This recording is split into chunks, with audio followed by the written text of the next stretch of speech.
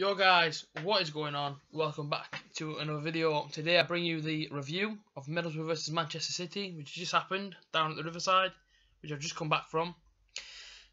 First off, I just want to get the whole Leroy Sané thing out of the way. Before I do, I just want to say the boys were terrific. The boys gave everything today, full commitment to to the game, and we came out of it wrongly for me. We should have had the 3 points, regardless of what anyone says. For me, it's point blank, not a penalty. Obviously, City fans are gonna jump on my back or whatever and say, well, it was. Well, actually, it wasn't. Like, go look at the footage of the game. You'll see it wasn't a penalty. Leroy Sané, hang your head in shame, even though you won't, but you should, because that was not a penalty. You know, it's one of them decisions. People get angry and whatnot, but for me, I'm just disappointed purely over he should be a professional footballer, and that wasn't professional what he did.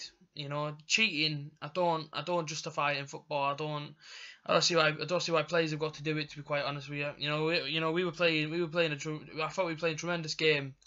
You know, even after that point, I thought we played absolutely outstanding. But to get to that point, you know, first half I thought we played absolutely outstanding.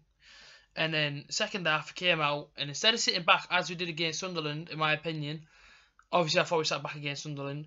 I said it in my review. We actually attacked City. We took the game to them, and I'm thinking to myself, we might actually get something from this game. We might actually get the win because of the way we were playing. Obviously, Sané and Sterling come on pretty early the second half, and then Sané just decides to take it upon himself to jump on the floor, and that's exactly what it was. It was shocking, to be quite honest with you. You know, you don't have to do that in football. You don't have to dive. No need to cheat.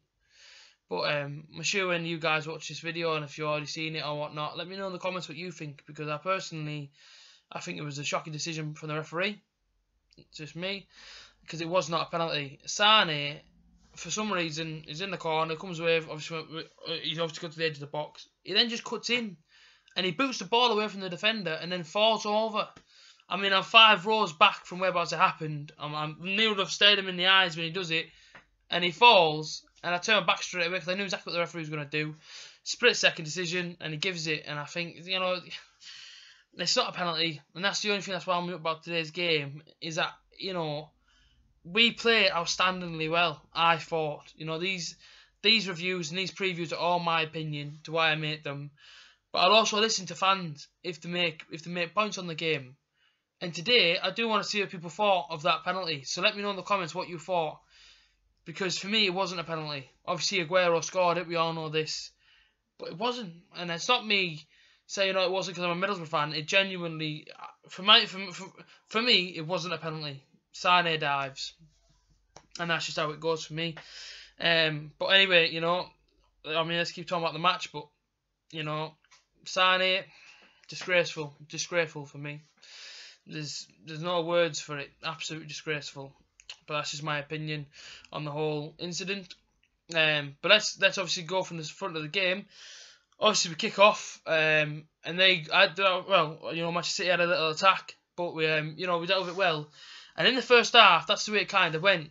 Everything that City were giving to us, every time they ran forward with the ball, we were soaking up the pressure, and we looked dangerous on the counter attack. And obviously it broke for us just before the break.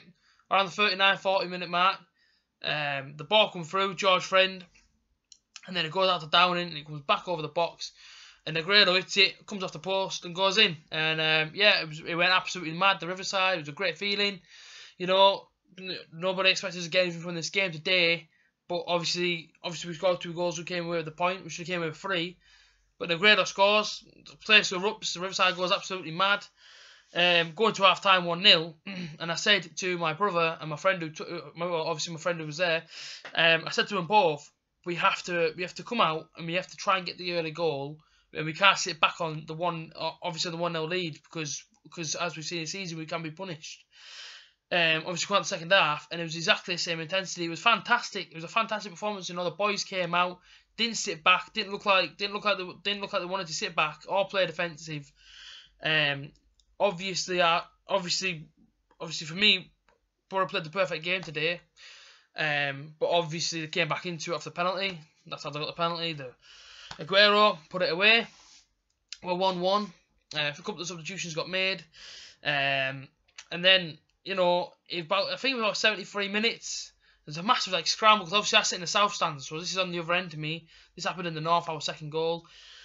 Bit of a scramble, and I just see the net bulge, and again it went absolutely crazy. And you know, we all thought that was it. You know, we all thought Boro have done it. You know, we've beat City. Come on now, you know, this is it. Then Sane again gets a touch, goes down, and ball goes in the box, and Gabriel Jesus nods it in with Z, and again we're all level. But the fans didn't stop. Us fans didn't stop all game. You know, we got the behind the boys 100% today. I mean, from start to finish, even after they scored, literally seconds after they scored, we were back behind the boys, you know, and singing our heart out for them. And that's the way it should be. That's the way it should be. And us Boro fans, you know, I take my hat to every single one of them, because for me, home or away, we are absolutely outstanding. And I'm not just saying it. You know, people have said it, pundits have said it. Boro fans are incredible, and I do agree. Even I am a Middlesbrough fan, yes. But today we were absolutely outstanding. You know, the support from the boys and everything. You know, so yeah, for me today, I thought we were outstanding. I thought we actually played a fantastic game. That's probably one of the best Boro games I've seen this season. And obviously we come out with a point. For me, it should have been 3 points, but what can I say? You know, the match is finished.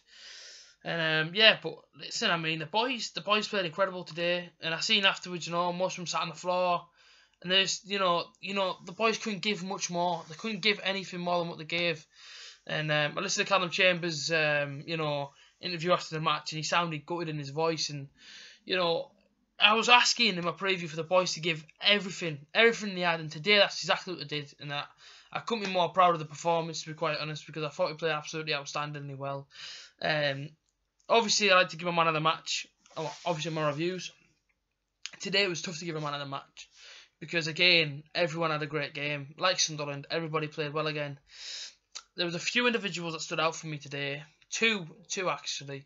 Adam Clayton, Callum Chambers. Them two for me were absolutely outstanding today. And I mean, Clayton was getting back, winning every single challenge.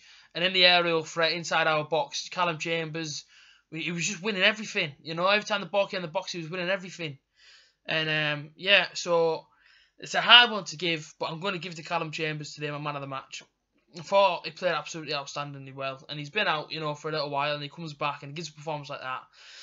And he also got his goal. But for me, he gave it 100%. Just like all the other lads, he gave it 100%. And like I say, I couldn't be more proud today. Even though we didn't get the win. And yeah, okay, maybe getting relegated. You know, people say what they want. You know, you know what I mean? We're just trying to get, you know, we're just trying to go out on a high. And today, like I say, I'm proud. I'm not angry. I'm not upset. Yeah, well, obviously, I am disappointed in Leroy Sané for what he did. But like I say, I'm proud of the boys. Even though it's only a point, it should have been 3. I've got absolutely nothing negative to say about the game today, because I thought right from the off we attacked and we defended well. Obviously 2 goals, yeah, fair enough, but everyone concedes. But apart from that, I thought we defended well. I thought we were unlucky not to come away with the 3 points. If you guys went to the game or you listened to the game, you know, I hope you enjoyed it as well. Let me know in the comments about the penalty. Let me know if you think it was a penalty or if it wasn't, and let me know your man of the match. It'd be interesting to see what you guys think. I hope you guys have enjoyed this video. And if you have, can you please smash that thumbs up for me and subscribe if you are new. Thank you guys, and I'll see you next time for the Chelsea preview. See ya.